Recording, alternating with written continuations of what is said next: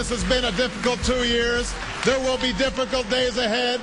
But let us always remember the lesson of this day and the lesson of history, that we as a people do not shrink from a challenge, we overcome it. We don't shrink from our responsibilities, we embrace it. We don't fear the future, we shape the future. That's what we do, that's who we are, that makes us the United States of America.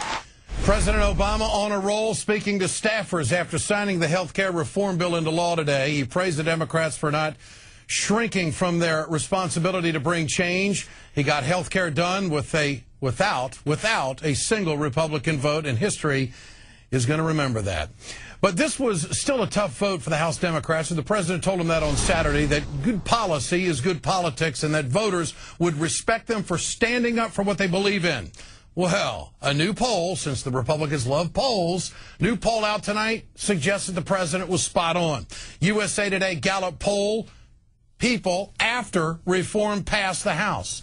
49% of the people say it was a good thing, while 40% said it was a bad thing. Joining me now is Maryland Congressman Chris Van Hollen. He's the chairman of the DCCC and assistant to House Speaker Nancy Pelosi. Congressman, congratulations. Ed, it's great to be with you on this historic day. It certainly is. And you were up on in that room, and it had to be quite a feeling to see that unfold and have this actually happen. But, of course, the Republicans are saying it's Armageddon, and John McCain says there'll be no cooperation. What's the memo say on your desk to the people who are running for office on the Democratic ticket? Well, two things are going to happen immediately. The first of all, the American people are going to see right away that they were misled and that they were fed a bunch of fear-mongering scares tactics because the president's just signed the bill, and I don't see any death panels popping up, do you? And the world is still here. It's not Armageddon. So they have a huge credibility gap on the other side because their story is one that has been fed by the insurance industry that has spent millions and millions of dollars to try and kill this bill. So they got a big problem in terms of having not told the truth. On the other side, as Senator Harkin was talking about earlier, the American people are going to begin to see the benefits of this bill. So if the Republican mantra is going to be repeal this bill, turn back the clock, allow the insurance companies to continue to discriminate against kids based on pre-existing conditions. Yeah. Let's take away the money from seniors. Make my day, because it's the same story that they're telling in other areas. They want to turn back the clock to the Bush economic policies. And they like the status quo. They like business as usual. Congressman, the activities around the Capitol the last few days, people getting arrested, bricks through a window, one of your colleagues being, spit on, the N-word being tossed around, just the tone of the crowd, the hateful attitude that's out there. I will take it so far as to say this is really fueled by Fox News, in my opinion. It's fueled by the right-wing talkers of America. Let me ask you, why do Democrats even go on Fox? I mean, they just stir these people up. I mean, why don't the Democrats, and I'm asking you a serious question here, why send any of your candidates over to be interviewed by anybody on Fox when they wanted to kill this health care reform bill? It's everything negative about President Obama.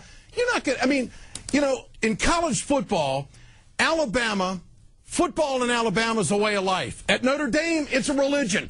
They don't like each other. You're not going to convince somebody from the Irish to go root for Alabama, vice versa. So why do the Democrats even go on Fox News? It frustrates the hell out of progressives when you do. Well, Ed, look, no one's under any illusions that they're going to change Fox News, that they're going to change the orientation of the channel. But the fact of the matter is there are many people who watch Fox News who are fair-minded people, and the hope is that maybe you can break through, get a kernel of truth through the airwaves and communicate with people. That's a theory that you think fair-minded people watch them. I mean, look at the activity of the people. I mean, they stir this stuff up. Beck feeds on this stuff. Limbaugh said on his program yesterday, we got to get rid of these bastards. That's what he said, speaking of you and other Democrats. I mean, you got the majority. You've got enough media out there. You don't need them. Look, Ed, nobody is going on Rush Limbaugh's show. No one's going on Glenn Beck's show.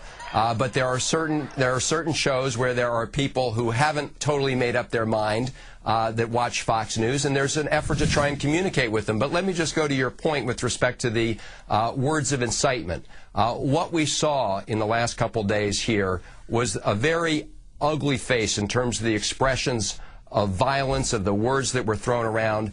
But what was even worse than the fact that it was happening outside the Capitol was that certain members of Congress who should have known better and should be leading by example exhibited similar behaviors inside the chamber. When we had a member, but they Republican apologized for that, Chris. I mean, the Republicans apologized for it. They didn't mean to say that. No, you know? right. And that's why within a couple hours, as you may have heard, that same member who said baby killer started a Facebook page to raise money, to raise cash off his statement. And this is what we're dealing with. We're dealing with people who are pretending to apologize and turning around and using these words to continue to incite people and to raise money. And so what we have to do is show the American people, the decent-minded American people, that this has become in many ways the new face of the Republican Party. It is the new face. That's what we're dealing with. It is their face. This is the new face of the Republican Party. That's what you get when you incite people like this and encourage that kind of behavior. Congressman, good to have you with us tonight, and thanks for saying that, because a lot of Americans believe that. Thanks so much.